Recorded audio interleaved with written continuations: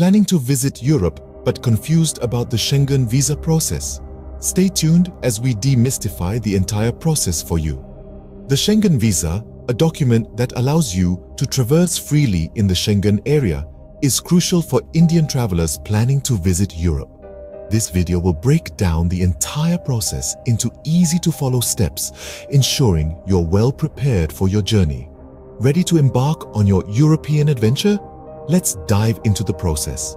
First things first, are you eligible to apply for a Schengen visa? Let's delve into the basic eligibility criteria. To apply for a Schengen visa, you must be a bona fide traveler, meaning your intention to visit the Schengen area must be genuine. You should also have sufficient financial means to support yourself throughout your stay. The Schengen area, for those who may not be familiar, is a zone comprising 26 European countries. These countries have abolished passport and other types of border control at their mutual borders. They include popular destinations like France, Germany, Italy, Spain, and the Netherlands, among others. With a Schengen visa, you can travel freely within these countries without the need for multiple visas. Just imagine the convenience of exploring the Eiffel Tower in Paris one day and the Colosseum in Rome the next, all on a single visa.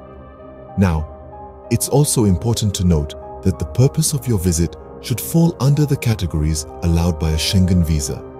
These include tourism, business, visiting family or friends, cultural or sports events, and official visits. Keep in mind that each Schengen country may have its specific requirements, and it's crucial to check these before applying. Now that you know if you're eligible, let's move on to the documents you'll need. Gather your documents. It's preparation time. To apply for a Schengen visa, you'll need a specific set of documents, each playing a crucial role in the approval process. So let's dive into the details. First and foremost, you'll need your passport. This should be valid for at least 3 months beyond your planned departure from the Schengen area. Make sure it has at least 2 blank pages for the visa stamp and was issued within the last 10 years. Secondly, you'll need travel insurance. This should cover any expenses that might arise due to sudden illness or injury. The minimum coverage should be 30,000 euros and it must be valid for all Schengen countries. Next up, you'll require a flight itinerary. This doesn't mean you have to purchase a ticket before getting your visa. It's simply a document that shows your travel dates, flight numbers, and points of entry and exit from the Schengen area. Then comes proof of accommodation. This could be a hotel booking, a rental agreement, or a letter of invitation if you're staying with friends or family. It needs to cover your entire stay in the Schengen area. You'll also need proof of your civil status. This could be your marriage certificate, your child's birth certificate, or any other document that proves your current civil status. Next, you must provide proof of sufficient financial means to support your stay. This could be bank statements from the past 6 months, a sponsorship letter if someone else is financing your trip, or proof of prepaid accommodation and travel activities. Lastly, a cover letter is required, stating the purpose of your visit, the countries you plan to visit, and your planned itinerary. This gives the authorities a clear understanding of your intentions. Remember, all these documents must be presented in their original form along with a copy. Some documents may need to be translated and notarized, depending on the specific requirements of the country you're applying to. With your documents ready, you are one step closer to your European dream. Now, let's fill out the application form. The application form is your first step to a successful Schengen visa application. It's crucial to fill it out accurately and honestly.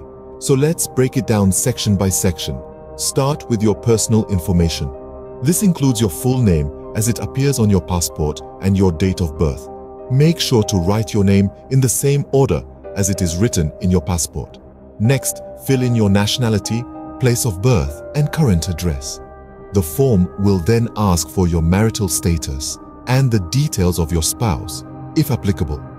Be sure to provide accurate information, as any discrepancies can lead to delays or rejection of your visa application. Next, you'll need to provide your occupation and employer details. If you're a student, include the name and address of your institution. If you're self-employed, provide your business details. The next section is about your passport information. Include the type of passport, its number, issuance and expiry date, and issuing authority. Make sure all the details match exactly with what's on your passport. You'll then provide your travel information.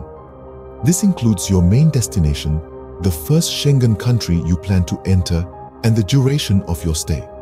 Remember, the main destination is the country where you plan to spend the most time during your trip. The form will also ask about your travel and accommodation arrangements, like flight bookings and hotel reservations. You don't need to have a fully confirmed plan, but you'll need to show a clear intent of travel with tentative bookings. Next, talk about your previous Schengen visas, if you've had any, and any entries and exits from Schengen countries in the past 3 years. Finally, you'll need to provide information about your health insurance. It's mandatory to have travel insurance that covers at least 30,000 euros for any medical expenses in the Schengen area. Once you've filled all the sections, double-check everything. Take your time and ensure all details are accurate and truthful. Remember, honesty is the best policy when it comes to visa applications. Any attempt to provide false information can lead to visa rejection and even a ban from future applications. Once you've filled out the form, it's time to book your visa appointment. The next step is to book your visa appointment. And here's how you do it. First things first, you'll need to head to the official online portal of the respective embassy or consulate. This is where you'll find the option to book your appointment. It's a pretty straightforward process. You'll be asked to enter your personal details, choose a convenient date and time for your appointment, and then confirm your booking. Be sure to double-check all the information you've entered. You don't want any hiccups at this stage. Now let's talk about timing. You might be tempted to leave booking your appointment to the last minute, but that's a risky move. Embassies and consulates can be incredibly busy, and you may find that the next available appointment is weeks or even months away. So, it's crucial to book your visa appointment well in advance. Think about it this way. You wouldn't leave booking your flight or hotel until the last minute, would you? Your visa appointment should be no different. Moreover, remember that your travel insurance must be valid from the date of your appointment, not your travel date. So it's in your best interest to get this step out of the way as early as possible. But what if something comes up and you need to reschedule? Don't worry, most embassies and consulates allow you to reschedule your appointment, although there might be a limit on the number of times you can do this. With your appointment booked, you're almost there. You're one step closer to embarking on your Schengen adventure. The final step is the visa interview. This is where the rubber meets the road, folks. Preparation is key here, and your confidence will be your greatest ally. Let's dive into some tips to help you excel. Firstly, be punctual. Arriving late can give the wrong impression, so aim to be there at least 15 minutes early. Secondly, dress appropriately. A neat, professional appearance can help set the right tone for the interview.